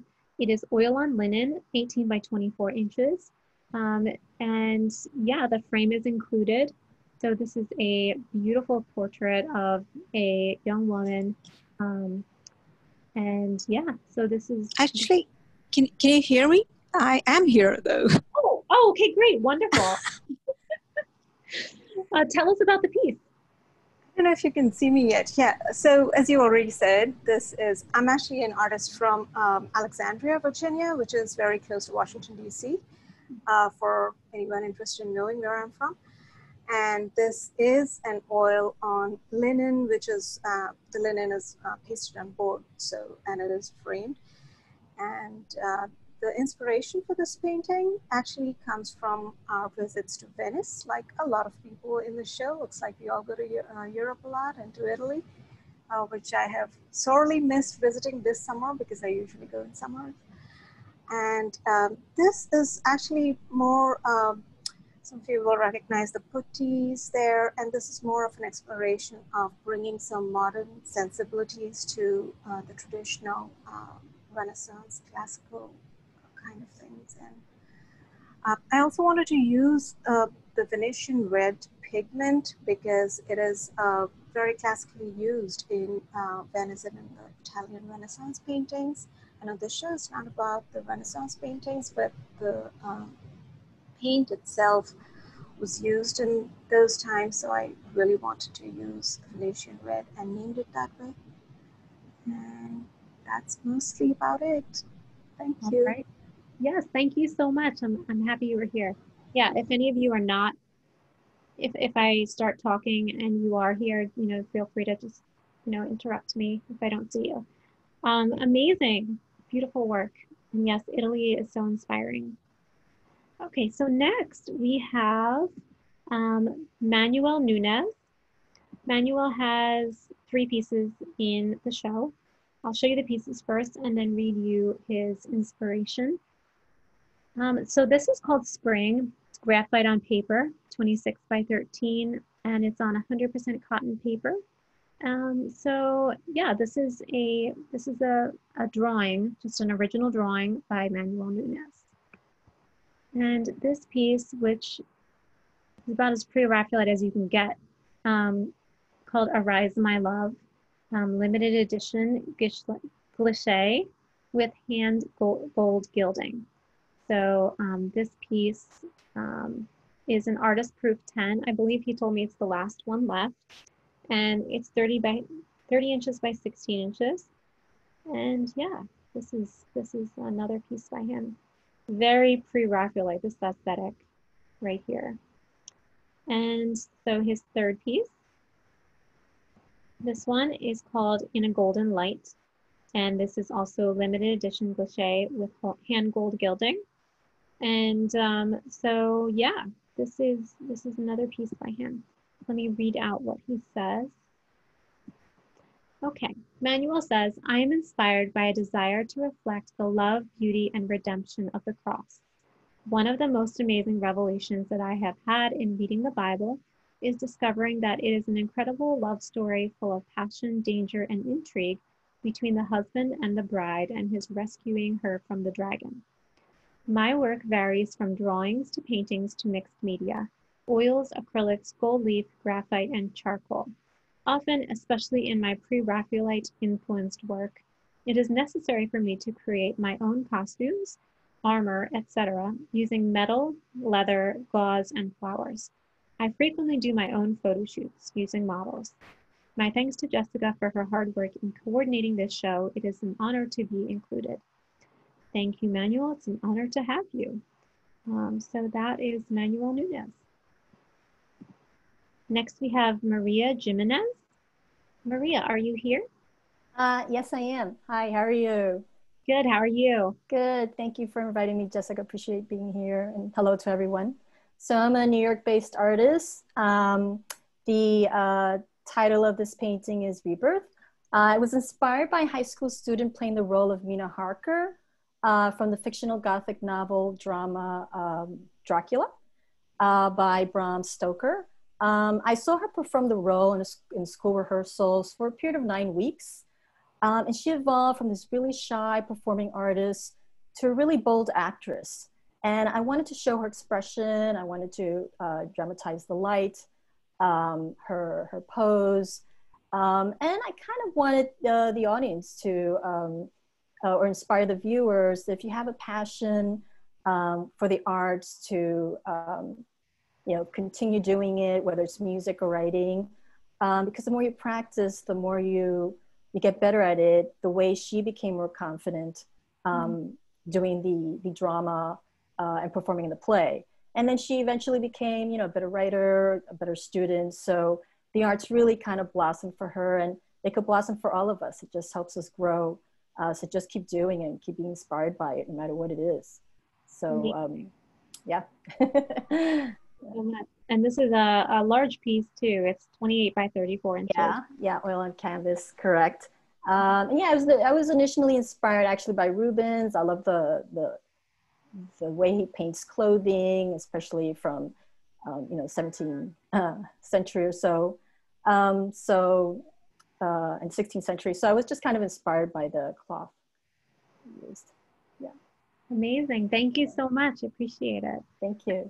We have the D for Dracula back there. Yeah, the D for Dracula, correct. That was part of the costumes and performances in the sets. Beautiful. Thank you. All right. Thank you so much. Okay, so next we have Matthew Noziera. Matthew was not able to be with us today, but he did send us a video.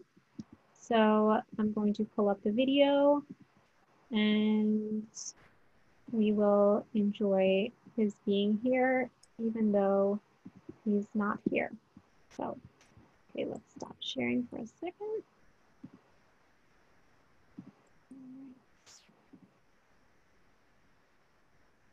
Here we go. Hi everyone, and I hope you are doing fine and that the opening is going well. Sorry for not being able to speak live. I'm in France and it's night. So this painting is an oil on panel and it's talking about the notion of heritage. So the character in this painting is holding a horse cast, which can be seen as a symbol of the antique of a past culture. And he could rather keep it with him or drop it into the water. And this image came to my mind when I was reflecting about why in France we lost our traditional approach towards art. Figurative painting is not really popular anymore here, and fine arts even less. So I was thinking, why do we have this rupture between our past and our contemporary art?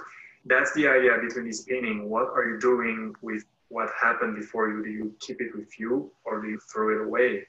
So that's it. I hope you guys enjoy the work and have a great opening. Thank you again for having me, Jessica, and congratulations to all the amazing artists there. Bye-bye. Amazing, yay. It's great to have you, Matthew. Okay, so let's, we're gonna switch the screen again. Technology is really behaving for us. I'm like so excited. Okay, so next we have a piece, another video piece that I'll play for you in a second, but this is by Morgan Dummett. This is called Furies, silvered and bronzed GFRC relief with hardwood frame. So this is, you know, handmade relief piece. So not a painting, but you know, it's all precious metals and different materials. So this is by Morgan Dummett, and I'm going to show you a, I'm going to share the screen of his, what he wanted to share with us. There we go.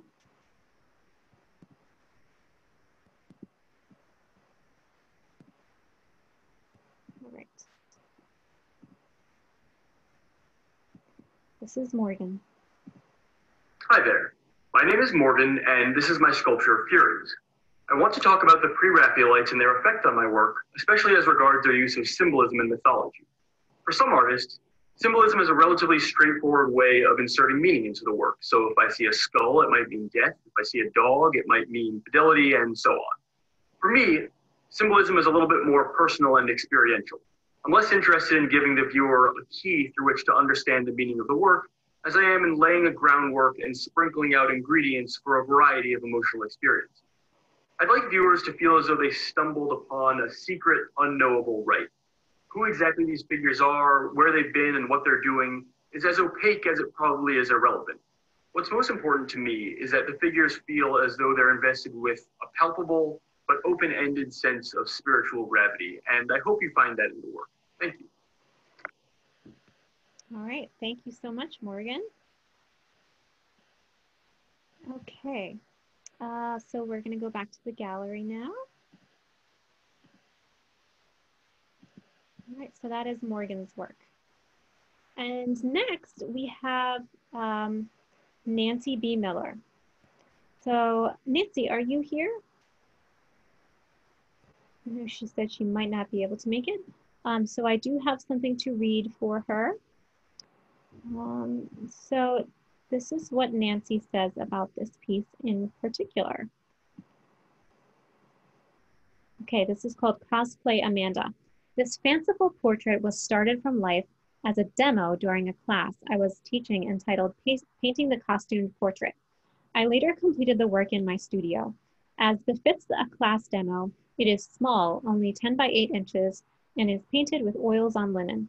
It depicts a friend of mine, Amanda, who loves to dress up. She has a wide array of costumes, and for this pose, she was wearing a gorgeous filmy pink Glinda the Good Witch gown with a silver and rhinestone glittering crown. It was a joy to have her pose for my class, and we all had fun painting her.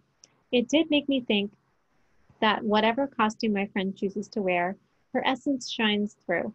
And whether she wears a crown and carries a scepter, or is wearing an elf hat and carrying a longbow, these costumes don't define her completely, but she subtly defines the costumes. I think this kind of collaboration is true for all of us, no matter what personas we adopt. This painting was exhibited at the 2020 Salmagundi Club Small Works National Exhibition in New York City earlier in the year, and I was honored when it was chosen to be featured on the poster and display material for the exhibition. Go Nancy. I love this painting. All right, so Nancy has 2 other works, and I thought that this was a very timely piece.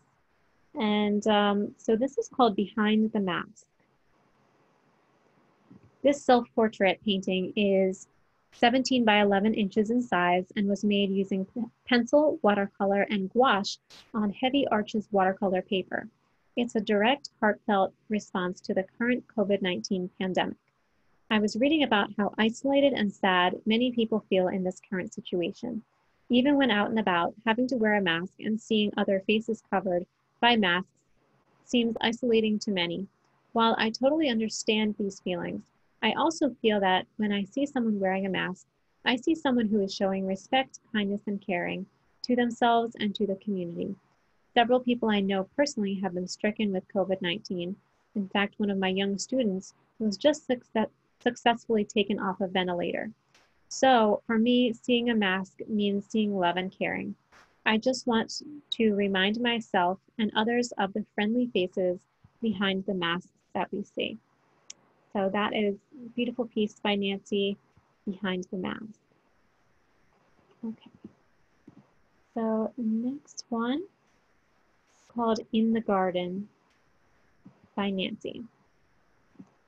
So this watercolor painting is 17 by 11 inches in size and was made using pencil and transparent watercolor on Arches hot press paper. It was painted during a live Zoom session with the model posing in her back garden in England while I worked in my Philadelphia studio. Zoom is amazing.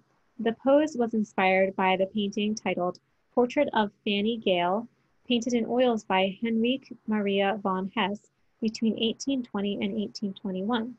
Interestingly, von Hess was a German painter who was a member of the Nazarene movement, an artistic movement which directly influenced and inspired the later Pre-Raphaelite movement. The Nazarenes rejected what they saw as an ego-driven and superficial virtuosity in art, and strove instead to create art which embodied honesty, simplicity, and spiritual values. I find their work touching and heartfelt. Painting this lovely young model posing in the sunshine in her garden was a beautiful moment in time I will never forget. Thank you, Nancy. Amazing. Right. So next, we have Nancy Jo Ward. Nancy, are you here? Hi, yeah, I'm here. Hello, everyone, and thank you, Jessica. I'm thrilled to be part of this exhibition. I live and work as a professor of art and design on the Central Coast of California. My connection to the Pre-Raphaelites is that they had a reputation for being rebellious, and they challenged the Victorian traditions of beauty as well as sexual and religious prudence. This fits both my personality and my art practice. My process challenges what we refer to as painting. I create hybrid art and research mixing both traditional and digital media. My work focuses on women as they appear assertive, powerful, and face contemporary issues. I'm compelled to make connections emotionally. This is called Transgressions of a Madwoman. Her expression is intentionally interpretive. The title references debates around whether mental illness is a social construct designed to control unruly subjects or an embodied response to social and personal trauma. Interesting. Very cool. Okay, so we have another one. Tell us about this. This one is was done earlier, and it's a little more traditional in its composition, although the process is very similar. So this is called Firefly Dreams, and it's an attempt to recreate memories of warm evenings at twilight that were illuminated by unpredictable timings of light emanating from fireflies at that time of day when the forms become more mysterious. She's held in a peaceful, enchanted moment in time. Both of these works are started digitally and are printed with archival inks onto Hahnemühle William Turner, which is 100% cotton mold-made paper. They're hand finished with chalk pastels and metallic foils. Although my work is digital, in my art practice, I don't make runs of multiple prints. I make versions on different substrates like papers, aluminum, silk, and even crystalline coated polymer that is displayed in LED light boxes. Wow, very cool. Thank you. And the frames are included in both of these as well. Right. Yeah, thank you so much for sharing. Very interesting. Thank you. Cool. All right, so next we have Phyllis. Phyllis, are you here? I am. Hello. Hi, everybody. I think I have the brightest painting of the entire bunch. This is Adam and Eve, and Adam and Eve was part of a series of work that I did that focused on symbols of things that connect us all together. Adam and Eve serves as a metaphor for the beginning of all mankind, regardless of your belief system. So whether you actually believe in the true Adam and Eve, or whether you believe in the scientific explanation of primordial soup to Darwinism, they still are a cultural symbol of where we all came from. And I think that's a question that stays with our consciousness throughout our lives. So for me, it was like they're a really important symbol. I try to infuse beauty with, color and bold geometric shapes. This has gold leaf, actually serves to hide a few private parts, but also, I think it adds the brightness to the composition that I was looking to have. I also infuse a little humor in there because, let's face it, Eve was a sassy character, so might as well show some of that. Anyway, that's the inspiration that went behind this piece. Thank you so much, Phyllis. I appreciate it. And I've showed this piece to a few people, and everyone who sees it laughs in a good way. They say it's amazing, but then they laugh. You definitely have the humor. And it's supposed to be beautiful. It's supposed to be uplifting, even though behind it, there really is like a serious symbol that I think we all relate to, whether it's, in a good way or questioning way. I think it's, something that we can all feel something about. Thank you so much, Phyllis. All right, so next we have Ryan Myers. Ryan, are you here? I am here. Can you hear me? Yes. I'm here. All right, great. Hi. Thank you, Jessica, for having me. My name is Ryan Myers. I'm an artist in the Hudson Valley. This is my piece, Siren Song. It's from my current body of work, which deals with contemporizing classical stories, both thematically and stylistically. And so here we have the story of the sirens from Homer's Odyssey, and in the place of the sailors, I placed my son on a pool raft, and basically that's it. Amazing, amazing. And tell us about your medium that you. Yeah, absolutely. So this one is wax pastel and acrylic on canvas, and what that is, wax pastel is like any other pastel. It's drawn on, and it's water based, so that once it's on the canvas or on paper or whatever you're using, it could be manipulated with brush further, so that it becomes more of like a straightforward paint medium. Very interesting. Thank you so much, Ryan. Yeah, absolutely. Okay, and so next we have Sandra. Sandra, are you here?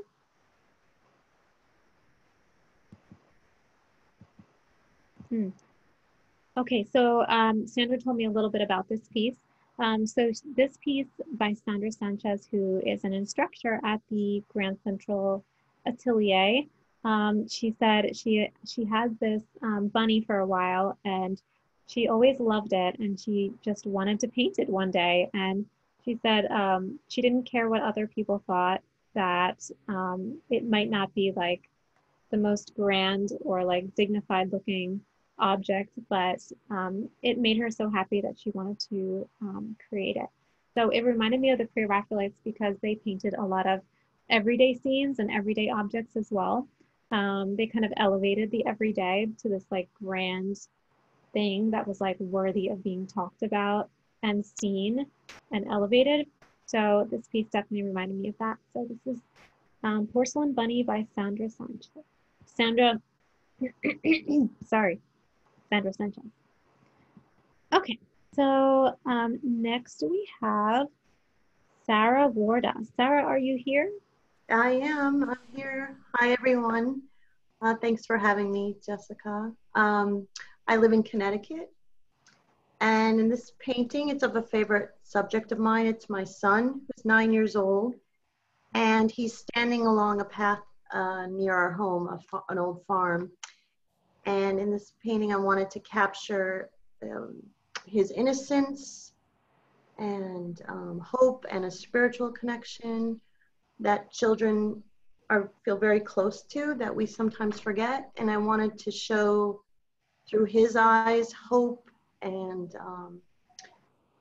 purity of like positive future. So with everything that's going on in the world today, I just wanted to put out a painting almost like a prayer to be positive and to love. So that's what it's about. I think you definitely accomplished that. And the sky looks so, it really looks like a real sky, like just at that dusk point. So I think that I think you accomplished all that. So amazing. Thank you so much. Yeah. All right. So and then we have Ursula. Ursula did this painting, and she's not able to be here, but she wanted me to read this.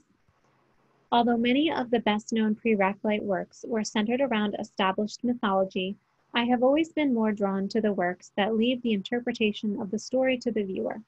This sense of dramatic ambiguity, balanced with floral embellishment, inspired Botilde's Voyage. And that is another painting of a child, actually. I think that relates. Very, very charming. I love this piece. And the Pre-Raphaelites often painted these bowers of roses, if you look at a lot of their paintings, and I thought that this had it as well. All right, and then we have Claire Celeste Borsch.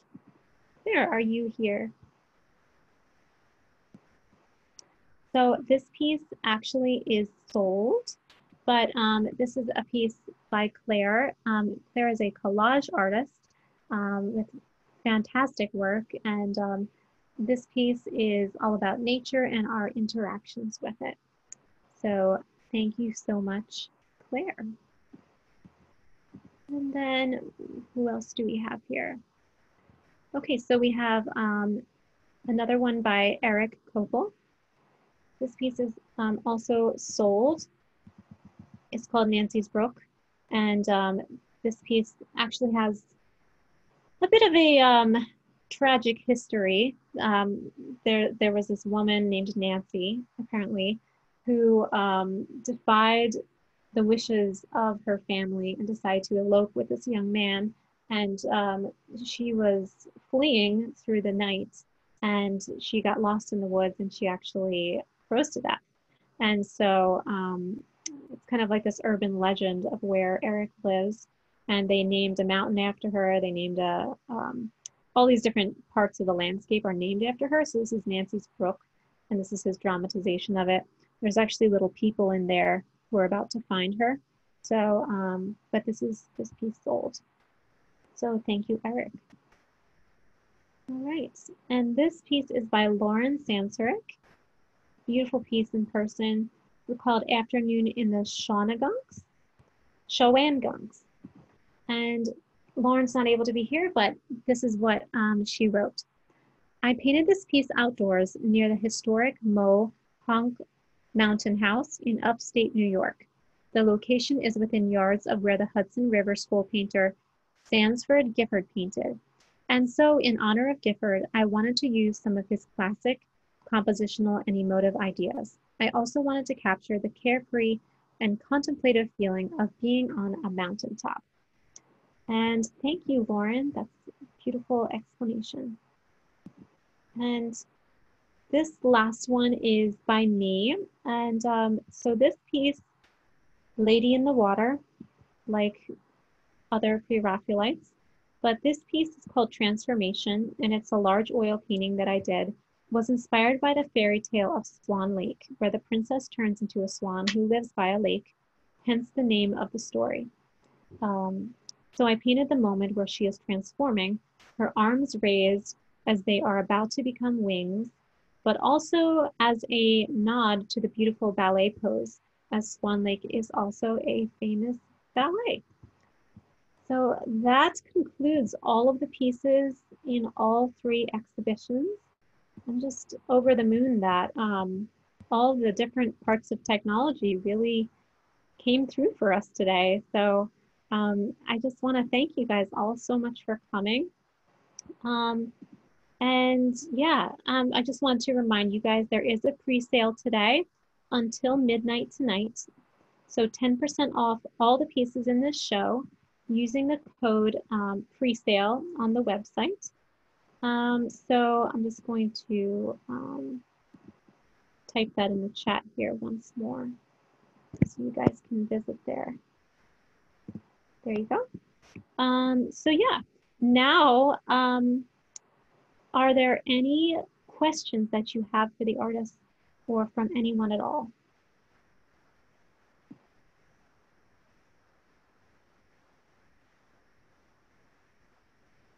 Wow, I love all your, just looking at the comments now because I haven't looked at them this entire exhibition, but thank you guys for all being so engaged in this.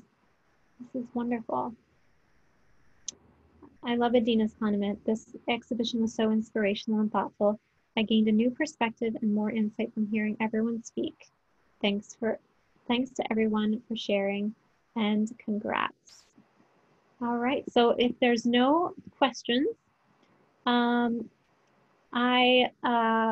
just want to thank you for your time and attention in this exhibit, and I will end with a poem by Dante Gabriel Rossetti, who is the central artist who began the Pre-Raphaelites in the 1800s.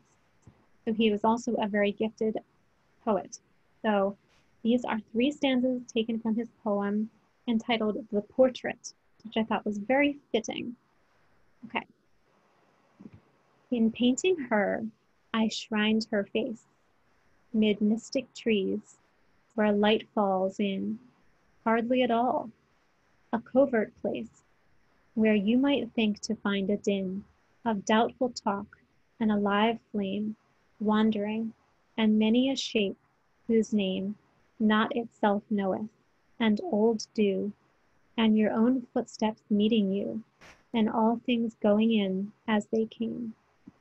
A deep dim wood, and there she stands, as in that wood, that day, or so, was the still movement of her hands, and such the pure line's gracious flow.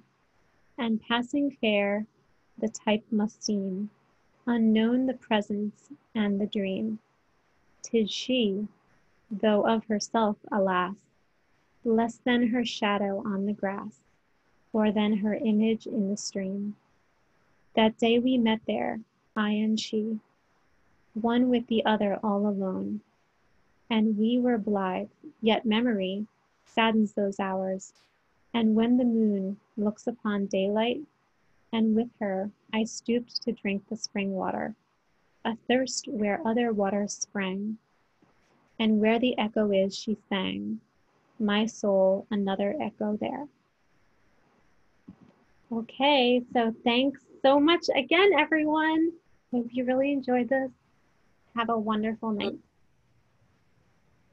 Bye, everyone. Thank you Thank so you. much. Thank you. Bye. Thank you. Bye. Thanks. Bye. Bye. Thank you. Bye, everybody. Wave. Thank you so much. Bye-bye. Take care, everyone. Thank you. Bye-bye.